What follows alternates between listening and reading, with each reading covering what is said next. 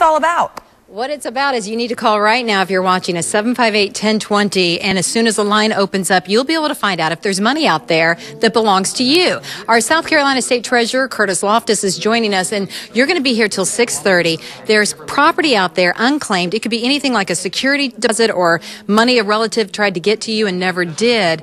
About how much money are we talking about? Well, the state has $550 million. $550 million. Most people think they don't have anything, but in the next week we'll deliver a check to a lady for $505,000, an inheritance she didn't know she had coming. We have large checks all the time. Most are smaller, $100, $200, $500. But if you go to the Treasurer's website, just Google South Carolina State Treasurer, you'll see the link. Put in your name, put in your old girlfriend's or boyfriend's names, your mom and your dad, put in your maiden name.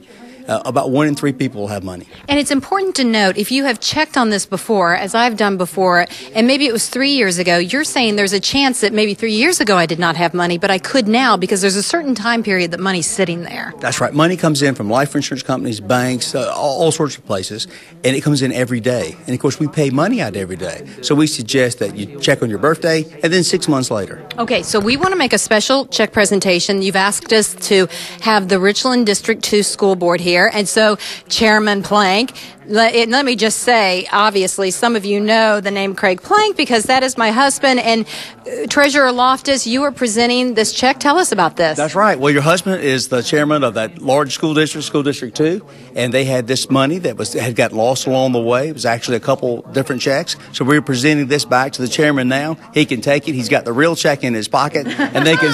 And I'm sure they have plenty of places to spend it. Okay, let's drop this just a tad bit so we can see your faces still. And just so you guys know at home watching, it is not that we chose them. They were randomly chosen, but it could be any group out there. So I don't know whether to call you Mr. Chairman or just hubby, but Mr. Chairman's good. What are you guys as a school district going to do with this check? Well, there are so many needs in the school system, ranging from, school safety updates to enhancing the classroom experience. And, we as a district will certainly take a hard look at what we plan to do with these funds to best put them to use. Right now, we're just really grateful for Treasurer Loftus and his team for all the hard work that they've done. And on behalf of Richland 2, we thank you. The only thing is I'm trying to find one with my name on it. Yeah, because this name does not have Plank on it, does it? But this is for $46,726.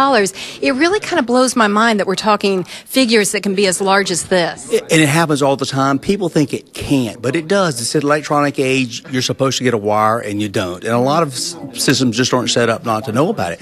Churches and charities, businesses, people, family associations is over $500 million. Okay, well, Chairman, Treasurer, I just switched titles on you guys. Treasurer Loftus, thank you so much for being here. You're going to be here till 6:30, 758-1020. Chairman Plank, also known as my hubby.